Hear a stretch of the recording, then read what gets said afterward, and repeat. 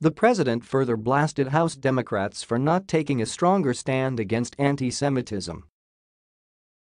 This comes after Representative Ilhan Omar, D. Minnesota, made additional remarks about Israel.President Trump called on Republicans who are thinking about voting against the emergency declaration.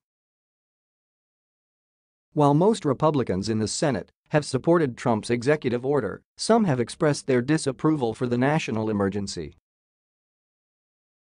Related before the national emergency vote, Graham sends a final plea to Republicans: if you don't believe Trump, check it out for yourselves.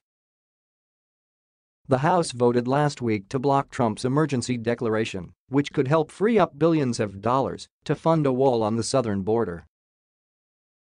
The vote was 245-182, with 13 Republicans joining Democrats in voting for the legislation, per Fox News. But even if the legislation passes, it would almost certainly be vetoed by the White House. In that case, it would require two-thirds majorities in the House and Senate to override the veto, which would be unlikely. Trump's declaration came after Congress okayed a spending bill that provided $1.4 billion for border barriers at various parts of the border, but much less than the $5.7 billion Trump had demanded.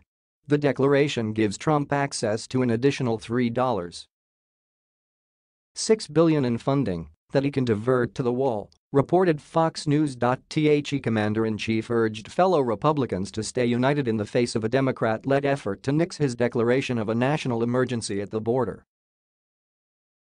He wrote, "Senate Republicans are not voting on constitutionality or precedent, they are voting on desperately needed border security and the wall. Our country is being invaded with drugs, human traffickers, and criminals of all shapes and sizes.